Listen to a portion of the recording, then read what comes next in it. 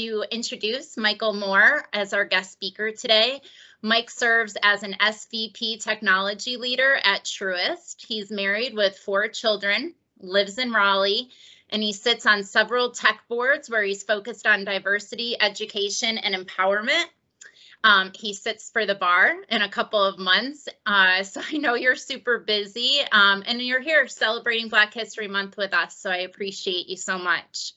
I originally was introduced to Mike through Nicole Hayes and Tom Romano with the Select Group, who have worked on some projects with you at Truist. It's always really cool when we learn so much about our clients outside of work that it leads to conversations like we're having today. Mike is going to be speaking to us about Black History Month and what that means to him, the impact that his grandmother, Katherine Johnson, had on his life, and curiosity and empathy, part of a workshop he conducts on sports and cartoons, lessons in leadership. Curiosity and empathy are 2 things that build connection and relationships, which are crucial to our business. So I'm really looking forward to it. Let's jump into it. Mike, why don't you start with what this month means to you? First of all, good afternoon, everybody. Melissa and folks, thanks for having me. I hate virtual meetings. I'll be very honest with you. I love being in the room and connecting with people. I'm probably a rare technology person that likes people more than computers. And so I'm going to do my best. The first part was trying to figure out how to focus on the camera without focusing at all these people on the bottom whose faces I read to determine if I'm being boring or if they're falling asleep. So I apologize if I lose eye contact with you. It's nothing personal. Again, I've got a background in it's been about 28 years. I started off working in Department of Defense, eventually worked into banking, and have been in IT ever since. But interestingly enough, it wasn't until probably maybe 6 or 7 years ago that I started embarking on really caring about leadership and doing public speaking and keynotes, around the country a little bit. For those of you who aren't aware of who Katherine Johnson is, and it's true, my grandmother actually didn't become famous until she was 97 years old. She was, I'll call her the shero in the movie Hidden Figures, depicted by Taraji.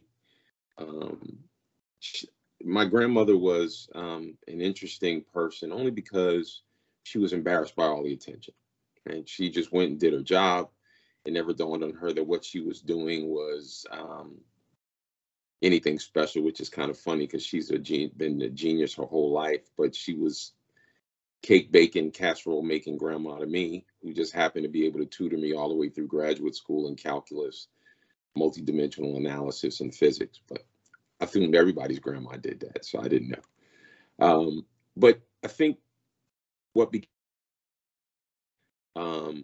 when things started happening, right? Going to the White House to receive the Presidential Medal of Freedom, the movie, and all the accolades. How many women, young and old, came up to us, sometimes with tears in their eyes, so excited because they didn't know that this was a possibility. They didn't, know, they were not encouraged to chase, science and technology, to reach into those avenues. They weren't aware that it was even a thing. And then more importantly, they didn't realize how difficult a journey it had been for women in general, and particularly women of color even then.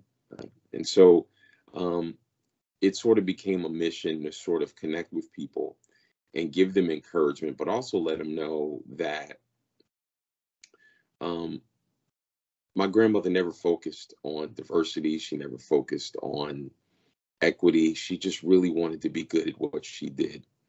And in doing so, she was a beacon and a light for others who followed. And hopefully, I guess that's really the goal for all of us, is to keep in mind that while we're in it, our focus is about, being better, mastering our craft, expanding, ourselves and our considerations. But more importantly, it's got to be about place that you're in, and the accolades, the things come later, but the focus is now. And usually what I like to do is sort of tie my grandmother's journey to some aspect of leadership, particularly in this particular case about diversity, curiosity, and empathy. I'm sure many of you will have questions about moments in the movie, about my grandmother, and I'm more than excited to answer those questions, as we move forward. But what I want to do is sort of dig into the subject a little bit and tie grandma in as we go along. And then at the end, we can jump right into it. If you have a question, if you want to add a comment, this is not intended to be a high school or college lecture. I don't know if you hit the raise your hand element there or whatever. I'd love to hear from you, because my kids will tell you I could talk nonstop, and they'd really like for me to be quiet and let other people talk from time to time. So if we can, Melissa, we can jump right in.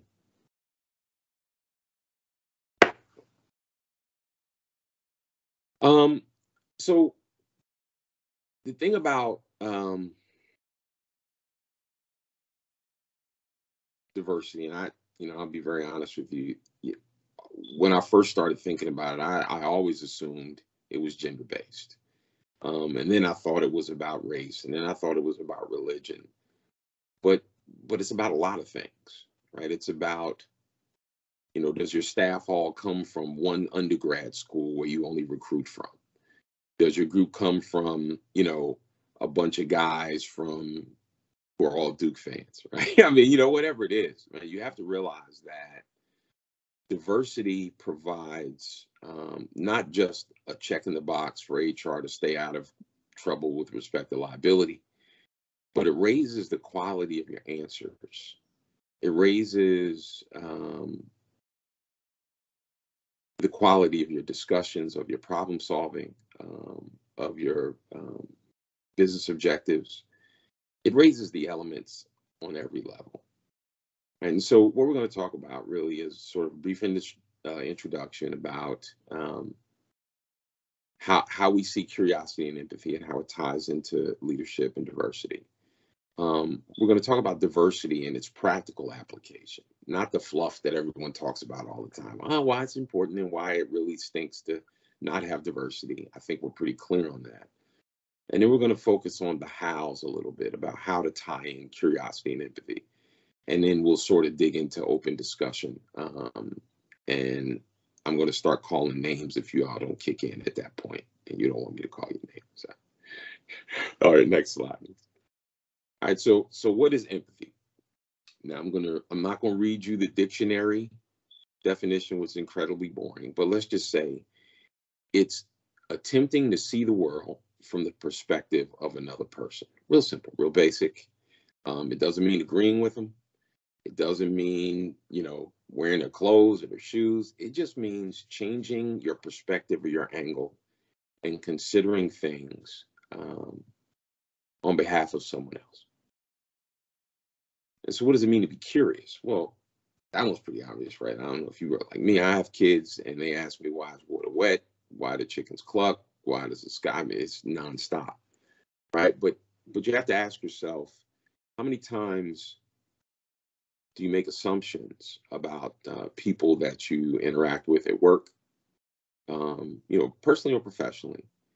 And in those assumptions, how often, one, are you wrong? And how often do you make additional decisions based on those assumptions when it was just as simple to risk yourself being a little vulnerable and asking, hey, just curious, I noticed that you never eat when the sun is up. What is that about? Can you explain that to me? I noticed that you always wear black. The worst that can happen if you open yourself up and you're honest is that someone says none of your business. Now, is anybody gonna really do that at work? I mean, they may be like, well, I'm not comfortable, but it shows a willingness to connect with people, to understand something. Now, if it doesn't matter to you and you're just being nosy, well, you get what you get. But if it's important to you because you think it's going to give you a better understanding about how to work with someone, how to get deeper with them, how to get the best out of them, it's important to open yourself up to that curiosity, right? Because then it informs you on how to function. I was years ago, and this is I'm not going to date myself, but this was in the 90s, early 90s. And I was at a meeting in San Diego. We were doing a conference for developers all over the globe. And they had invited folks out to this restaurant. And it was a barbecue place. And they couldn't understand why half the folks who were in the meeting were kind of standing off and weren't eating. Well, this was before we all became, vegetarian aware, right? This is when, you either eat meat or you're not human. What's wrong with you? And so you had this whole group of folks who were really on the outside looking in, never connected with the group. And it really was an awful kickoff. And what made it worse is two of the guys who ended up leaving early because they just felt unwelcomed ended up being two of the most important developers in AI about 5 years later in DoD. And the company missed out on having them. They actually could have recruited those guys. But the guys felt like they really weren't comfortable. They weren't welcome there, and they decided to go somewhere else. Right now, that's an example of, sort of when it really goes bad. Obviously, it's not always that terrible. But in an environment where we all work so closely together, where we really attempt, especially now that we don't have the benefit of, if you can recall, there was a time when you would hire junior people and they would develop over time. Now, everyone that hits the books has to be ready to hit right away. Everyone's got to be producing. Everyone has to be productive. We all have to connect and combine as a group almost immediately. And so the better people fit, the better they work with each other, the better they understand each other, the more successful we'll be, right? When we start solving really complicated problems.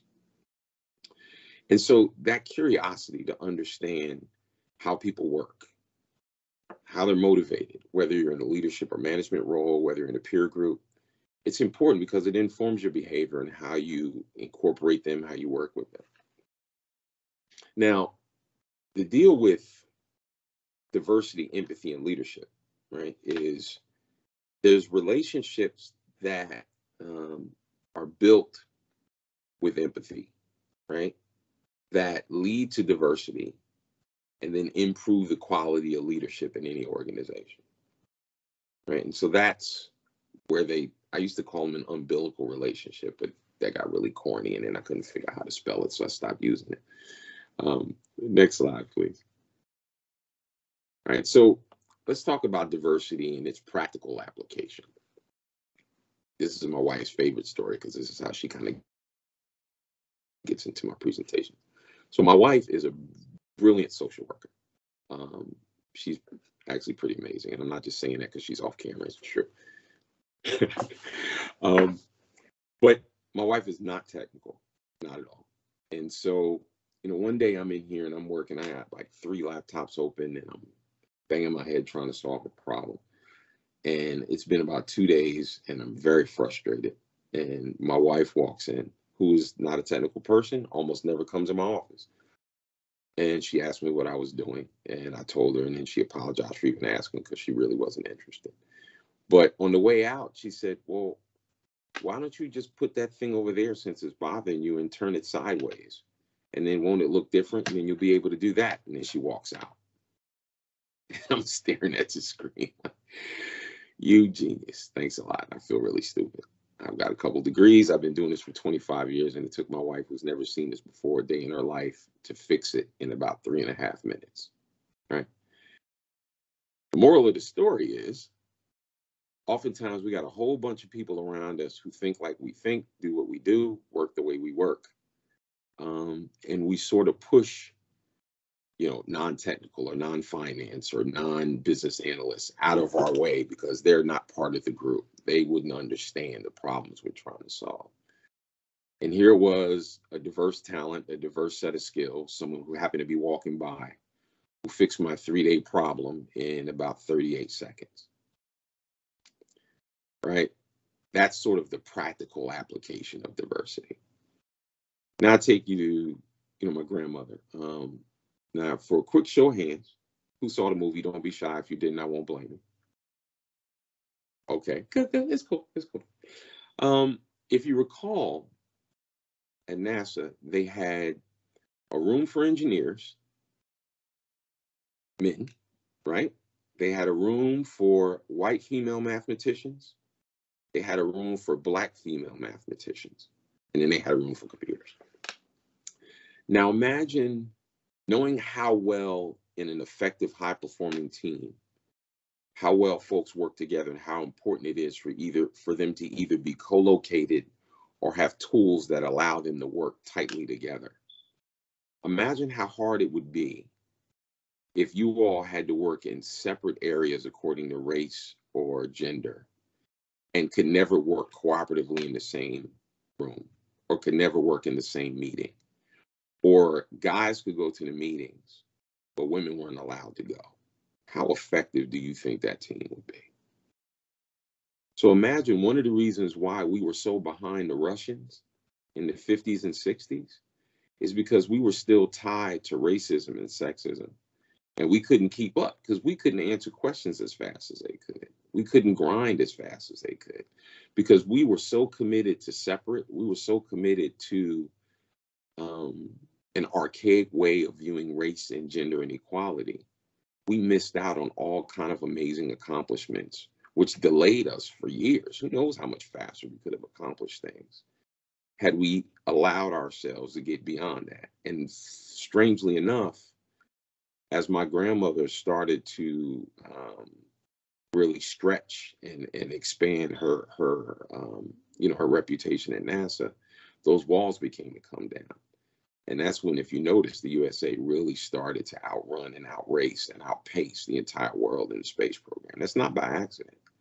They started to understand that in order to get the most out of their teams, in order to get the highest level of performance, they had to build high-performing teams, and high-performing teams don't perform well as a monotone group, as a single entity. I mean, they've got to build together. They've got to work together. Many of you might remember several years ago, I think Dove launched a ad series about the skin that you're in, where they had this ad of women who were changing their shirts about they wanted to be lighter, to be cleaner and more crisp and more attractive. And it landed like a dead skunk in the middle of a desert. The market, the streets, the market crushed them. How could you be so insensitive? Women's groups went against it. It was terrible. And then it became true as they started telling the story of what happened. And there wasn't a single woman involved in their marketing group that decided that commercial would make sense to unload during Super Bowl week. Now, if you're going to market to a group and you want to sell to that group, you would think it would make sense to at least have people representative in the group that makes the decisions, that runs the organization, that's gonna choose the marketing plan, that's going to choose the budget, that's going to choose the target.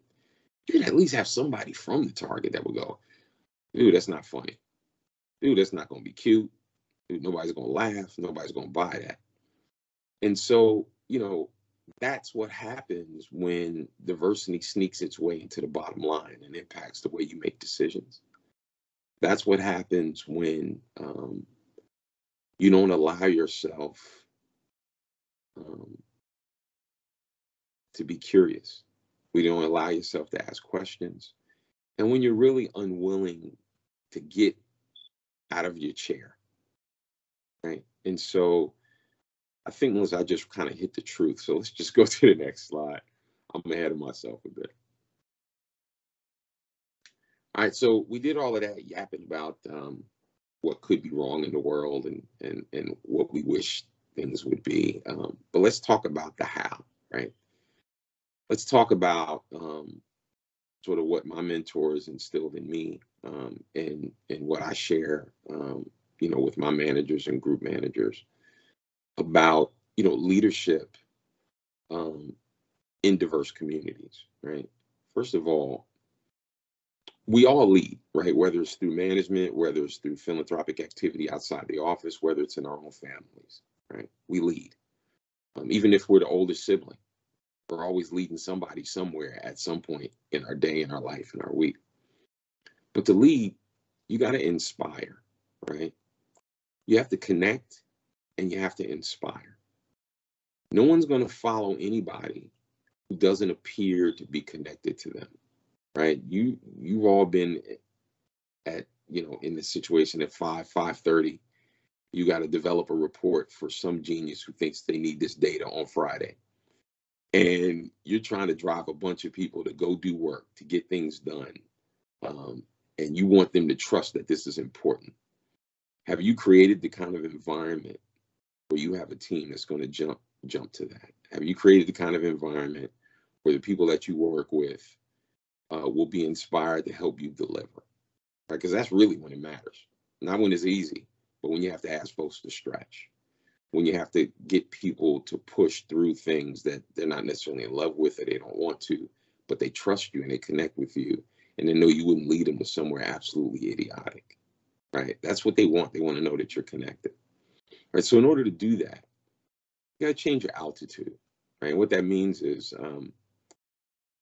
if you all recall when you were in elementary school, the good teachers would always get down on one knee to talk to you, or they would always drop low about eye level. They would never stand over you. They would never yell from across the room. If they did, they weren't that good. Not if they wanted to connect with you. Now, I don't mean go to a coworker or a direct report's office and drop down to a knee and look at them in their eyeball. But what I mean is understand that there's an altitude corresponding. If you're on the 80th floor and people that you work for on the 14th, walk your happy tail down to the 15th floor and go see your people. And stop sitting behind your desk and leaning back like I'm doing right now talking to you all. And thinking that dictation is how you communicate leadership, right? Change your altitude. Go to where they are, right? Get mobile, as my grandmother would say, right? That means, in this day, I guess it is get on the phone or get on virtual meetings, but it might mean walk down the hall. It might mean pick up the phone instead of sending email. Just change the way in which you deliver messages, you deliver information, and get closer to people. Not because, you necessarily want to be friends, but because that's how you understand and identify who understands what you're talking about, who has issues with what you're saying. And that's how you avoid conflict. That's how you deal with, we've all been in meetings, you're talking to somebody and their body language says they can't stand what just came out of your mouth. Well, maybe, that's an opportunity to say, Jim, Karen, Tom, Jane, whatever. Let's talk after the meeting. I get a feeling that's not landing with you, right? It's important to move, right? It's important to, now I'm not saying blow the company's budget and get on a plane every time you want to have a meeting with somebody. But I am saying there's nothing wrong with coffee. There's nothing wrong with taking a walk on the 3rd floor, going from cube to cube. There's nothing wrong with calling a customer if you've got client relationships. Not to deliver bad news, I ask them for more money, I ask them for another head count, but just check in and find out if you're delivering. Check in and find out, are there any issues that need addressing before they become a problem, right? And they might just be unbelievably thrilled to know that you care enough to connect when there's no real money on the line. You're just trying to build that relationship, right? And connecting doesn't mean agreeing. I know oftentimes the fear is when you connect on a personal level with folks, they rope you into something and now you're stuck either having to agree or disagree. But that's okay. Connecting doesn't mean you approve or agree. It just means you've heard them. They feel heard. And so whenever decisions are made or when things have to be determined, they don't feel like they're being dictated to, even if they are. They feel more like you heard them, but another choice was made. And at least they had a part. At least they had an opportunity to have their voice heard. And that's another important thing really about diversity is oftentimes it can be diversity of thought, diversity of opinion, diversity of ideas. We all know that one person in every group always has this weird idea that no one ever thinks is a good one. But at least they got to tell everybody, right? And that's the way to keep a team engaged and keep folks focused. Next slide, Minister. So all of this stuff is really to sort of get you to consider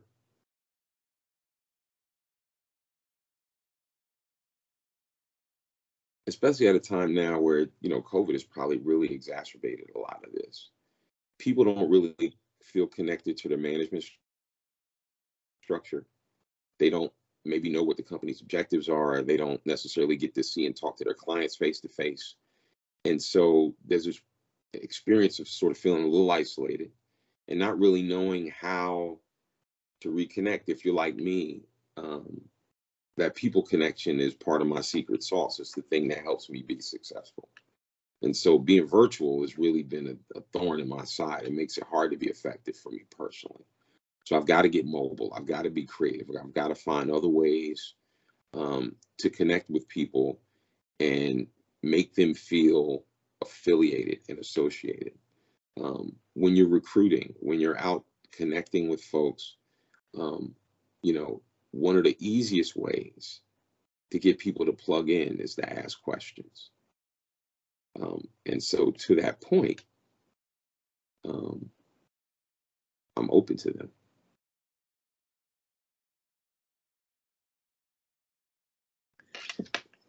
Thanks, Mike. I'm looking at. Good. Yes, let's open it up for questions.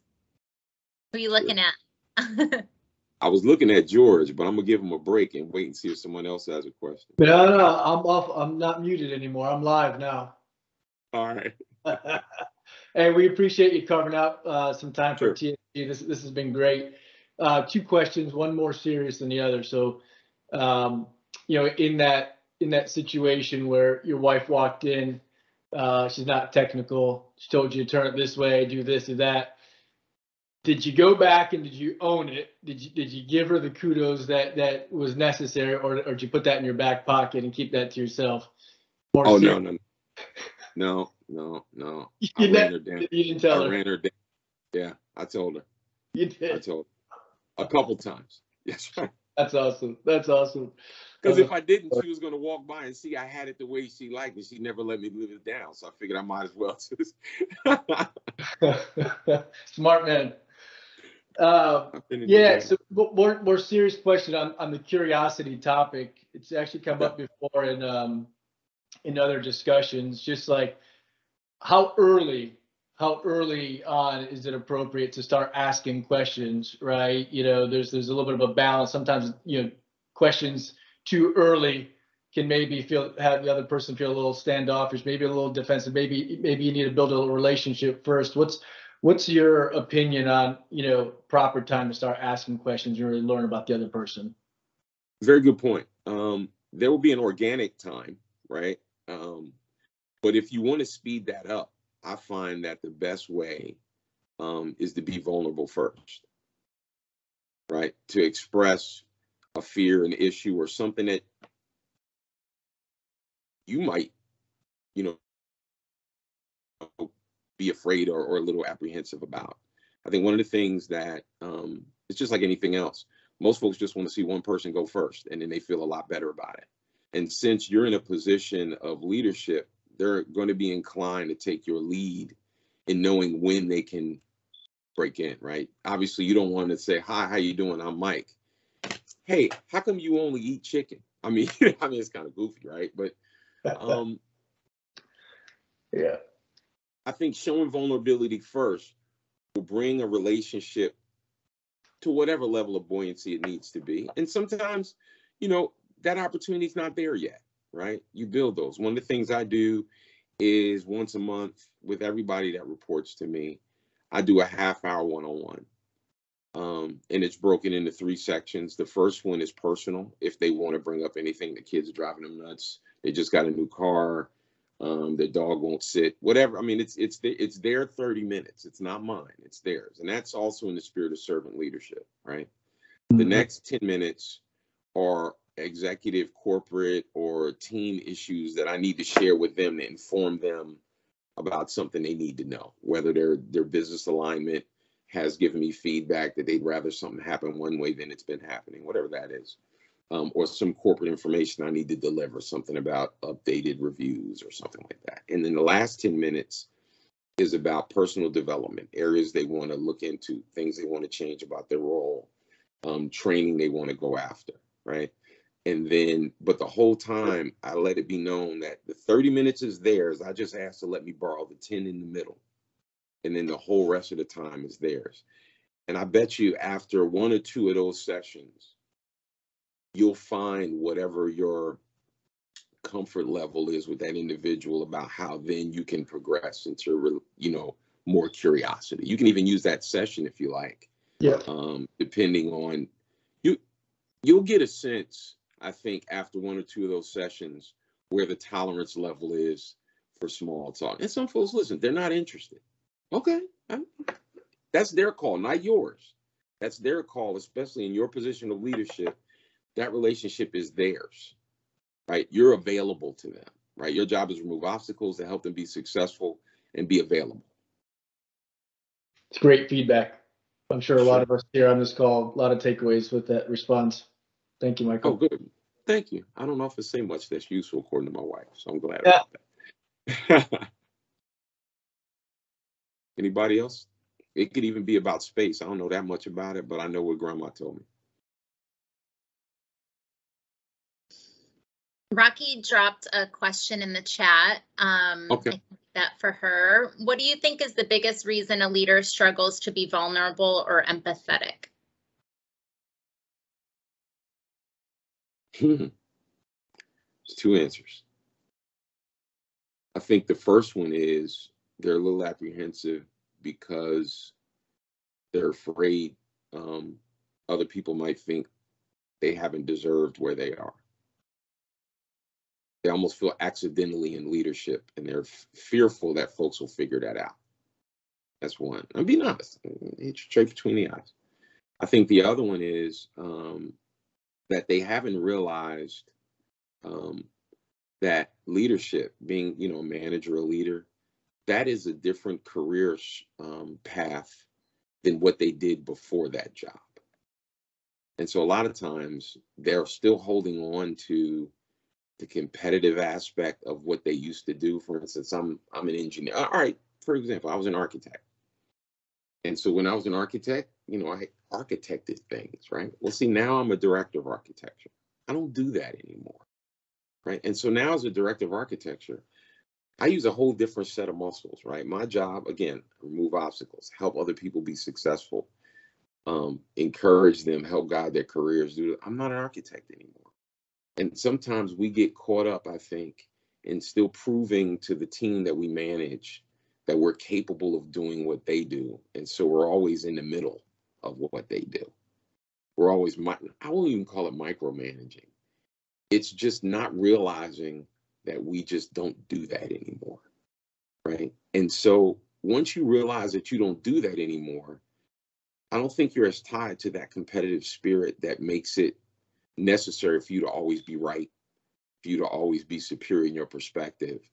And then you can be humble and be wrong. I know I'm the boss. You know I'm the boss. I don't have to keep reminding you I'm the boss every day.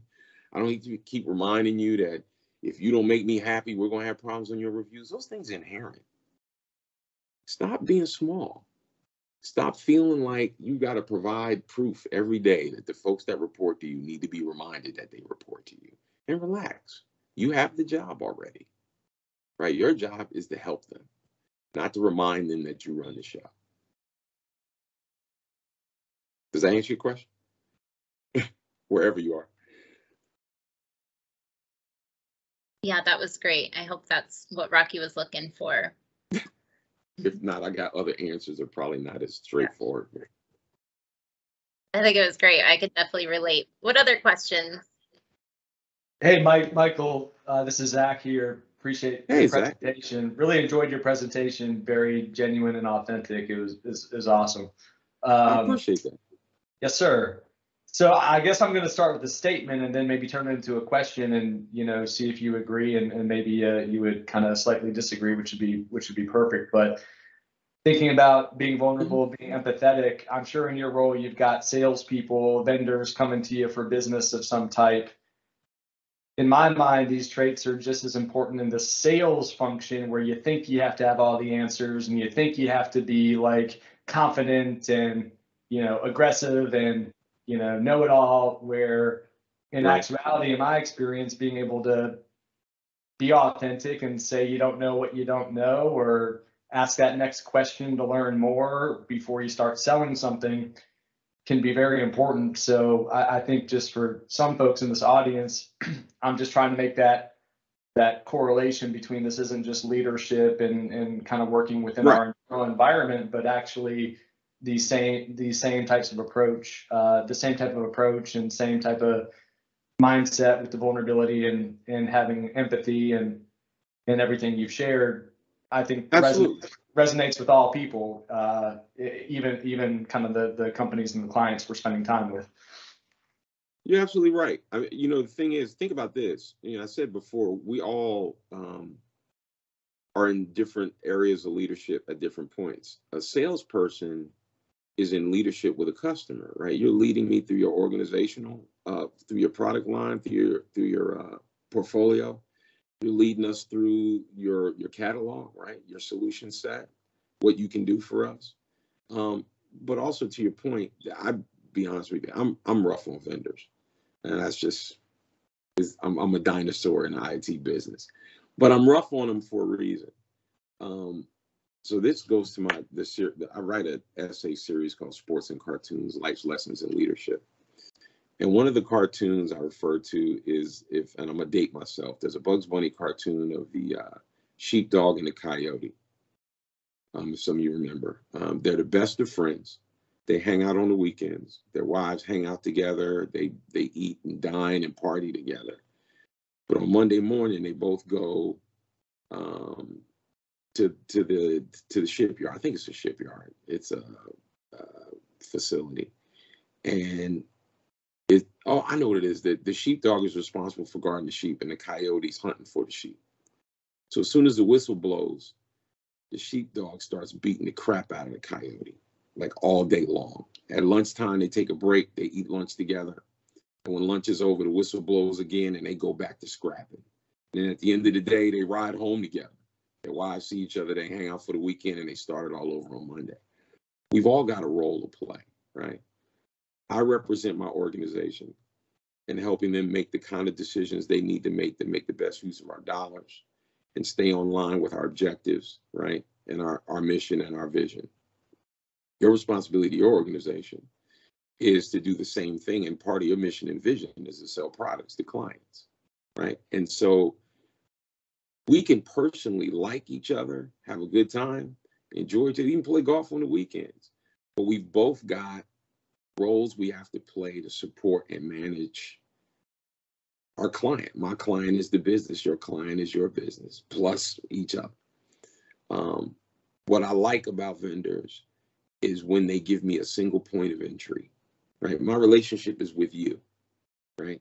And so when I call you, when I talk to you and ask you a question, don't stick me on somebody else that's in your organization. Don't bring some other person I got to break in. I don't want to deal with them. I'm dealing with you, and actually you're probably lucky because two of you I wouldn't want to deal with. One is great. I want a one-on-one relationship. And so I'm not speaking for everybody in my position, but what I really like is a representative of an organization that masters the navigation of their org and becomes a single entry for me. Now, if I ask for specialty, they'll go get them. But even in that meeting, they drive that meeting. They don't like turn it over to this person who doesn't even know me. And they're starting to tell me what I absolutely have to have. Man, be quiet. You don't even know me. How you gonna tell me what I have to have? You have no idea. And then I turn to you and go, why don't you bring this guy in here? Right. And so if I will provide some guidance, it's your relationship to manage it well and make sure that you protect me from your organization as I'll protect you from mine. I just gave you secret sauce. Man. You saw me taking notes. I got my book out and everything, man. Sure. Are we good on time, Melissa? Because I don't want to quit. If folks we could talk about anything. It doesn't have to be limited to this. We can talk about the Yankees. We could talk about football. Well, no, we can't talk about football. We are good on time. So, yes. Okay, good. Question. To answer some of the questions that some people are usually shy about, and I'll go back to the movie briefly. The movie is not 100% accurate. There's some things that were added for effectiveness. For instance, my mom was not 9 years old when my grandmother was married. And my grandmother was never stopped by the police in her carpool on the way to work. Although it did happen to women at that time, it didn't happen to her. And interestingly enough, my grandmother herself was never forced to ride a bicycle to the other side of Langley Air Force Base to go to the colored bathroom. But all the women were. To be very honest with you, my grandmother was incredibly light. And as a result, many people sometimes were confused whether she was white or black. My grandmother, being very practical and very confident, said, if I have to go to the bathroom and there's one right across that hall, I'm not asking anybody anything. I'm going to use the bathroom and then I'm going to sit back down. But the story in and of itself is true. And Kevin Costner's character was actually a combination of three different people combined into one. And no, he did not knock down the colored only bathroom sign at NASA. They didn't have any. NASA very shortly after that had been integrated, but during that period of time, it was still quite segregated. I'm trying to think what else. Yes, John Glenn did say, and I got to hear it from his wife directly, he would not go up in the aircraft until my grandmother would guarantee that he was going to come back and where he would land. Back then, the mainframe only went to 6 significant digits, and my grandmother actually went to 9, and she still bragged about that till her last day. I saw that in one of the videos that you sent as well. That was really cool that he wouldn't go up, and he only would go up once he saw what your grandmother did by hand and didn't trust the system itself, which was amazing. Yeah. I think the thing that really blows my mind, and I don't know if people realize this, but all of the original software developers in this country were all women. Early on in the infancy, men engineers were too busy to write code and develop, right? Then engineering was the job, the highly paid job, the one that was exotic and wonderful and attractive. And they treated software developers and mathematicians like they treated secretary pools in the 50s. It was women's work, and they put women in those rooms and they'd go get them to do that little bit of math stuff, whatever they were doing, and they'd let the engineers get back to business. Women wrote the mainframe operating system, women wrote COBOL, and women designed the initial operating systems for the IBM mainframe. Look up the ENIAC 6 when you get an opportunity. It's a great story. And what it tells you is there are no limitations except the ones we place on them. And our talent is everywhere, not just where we thought it should be. Needless to say, if you recall also in the movie, Miss Vaughn taught herself Fortran and became the expert in NASA data center. Now, I don't know about you, but I took Fortran. And I took it with a PhD professor, and I still had trouble with it. She taught it herself to herself. I don't know if you can understand how complicated that is, but that's serious business. And she became the expert. That's pretty impressive. So imagine how much talent, how much capability we've missed out over the years because we determined certain folks didn't belong in certain roles. Mike, Kelsey had dropped a question in the chat on what was the best advice that your grandmother gave to you? Oh, gosh.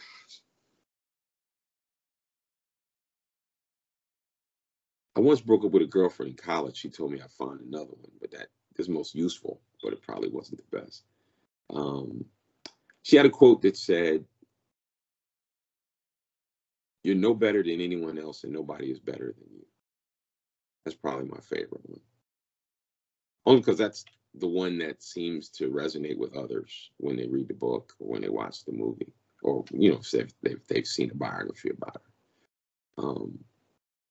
I think about the fact that when my grandmother was born, they hadn't invented sliced bread yet.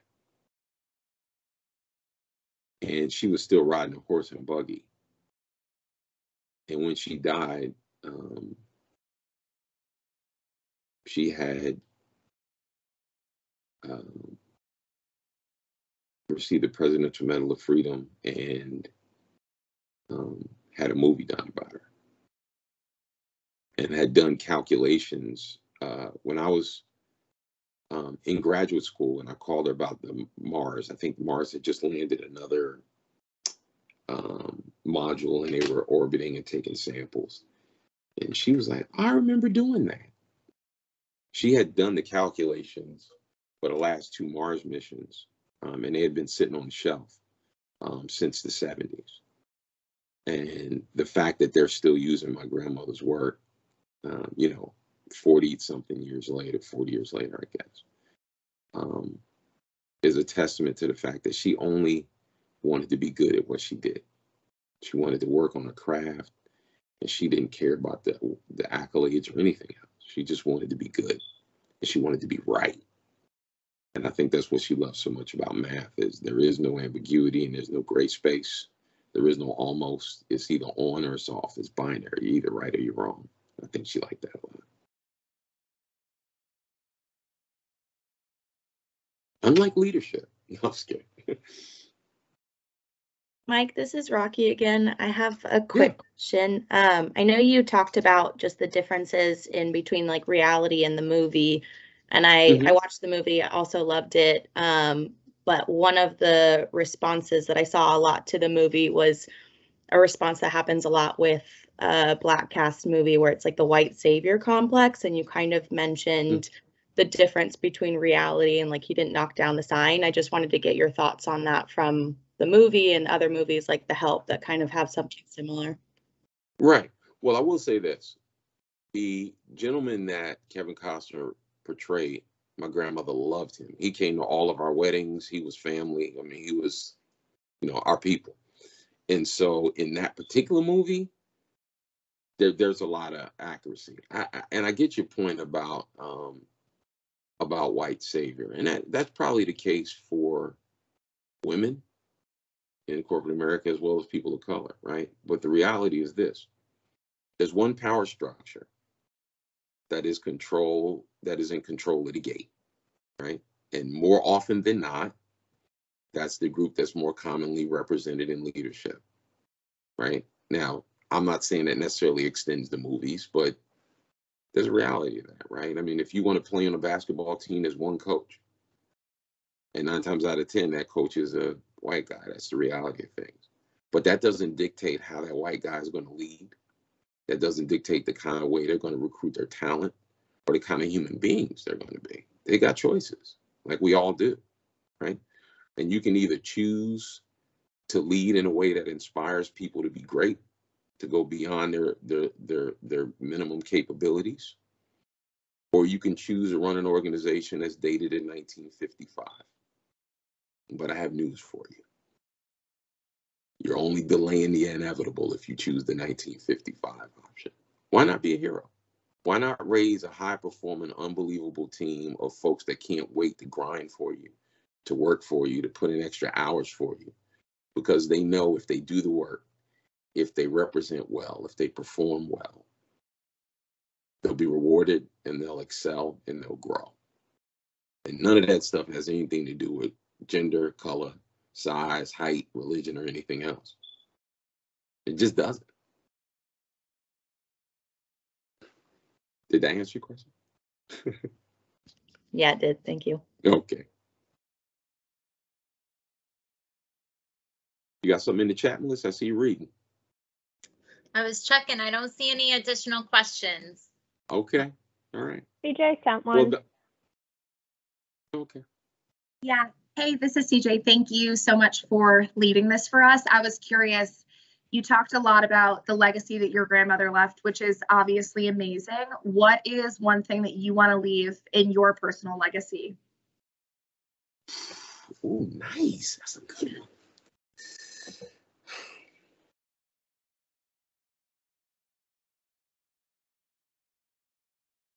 I'm almost there.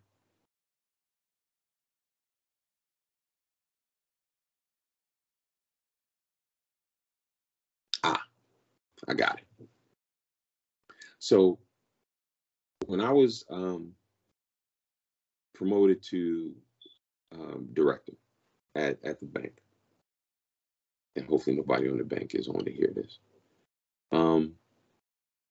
I was asked, and I won't say who asked me, was I excited, right? Because obviously there's a monetary shift, right? And there's a hierarchy thing and title and all that other stuff. I guess they were really inquiring, was I excited about all the things that came with it? And I said, yeah, I'm pretty excited about it, but not as excited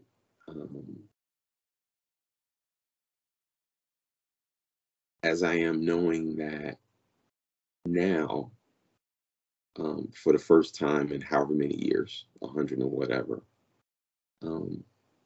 when a young female or a person of color walks by the executive meeting room where we meet and do our executive thing in the nice leather chairs with the catered lunches and all the fluff, and when that door cracks open every now and then and you can see into the room, they'll actually see somebody that looks like them.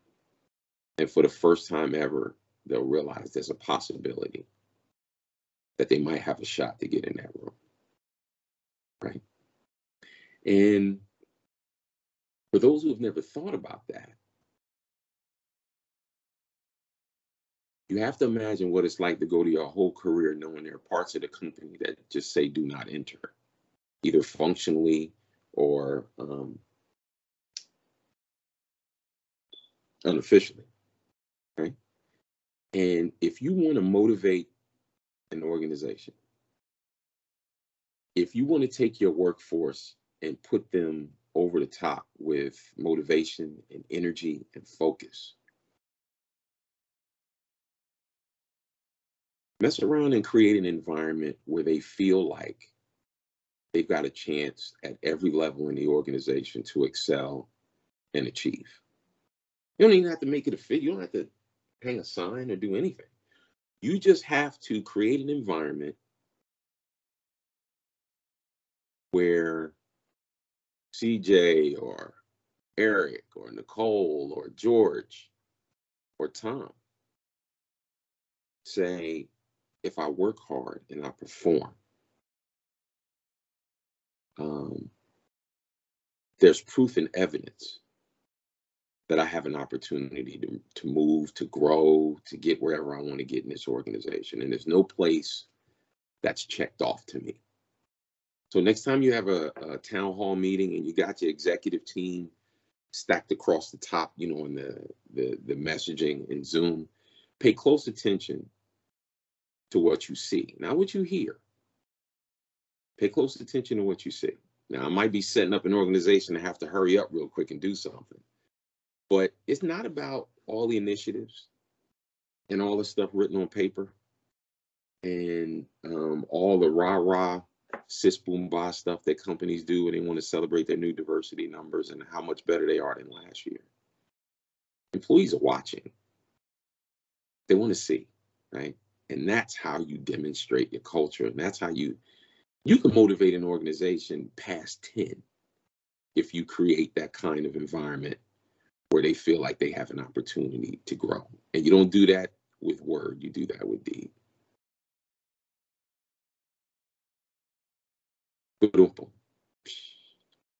I think that's it, Melissa.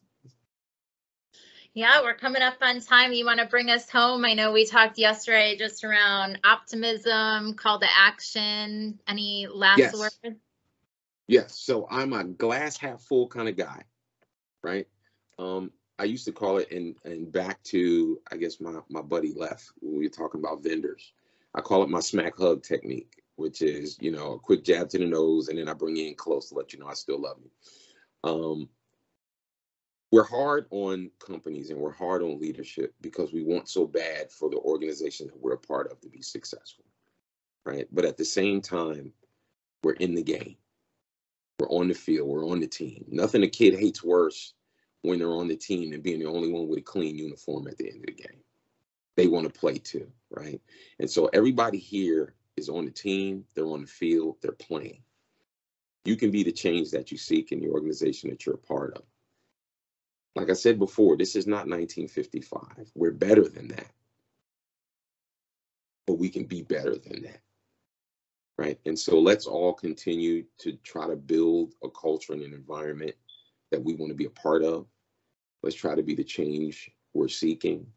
And let's realize that that curiosity and that empathy makes you a better leader. It makes people want to follow you. And it gives you, to me, the equity with other folks to have them go wherever you want them to go. That's it. Awesome. Have a great afternoon. Thanks, Mike. Thanks, everyone, for joining.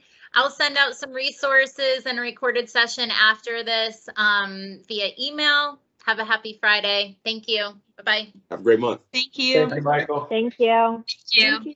Bye.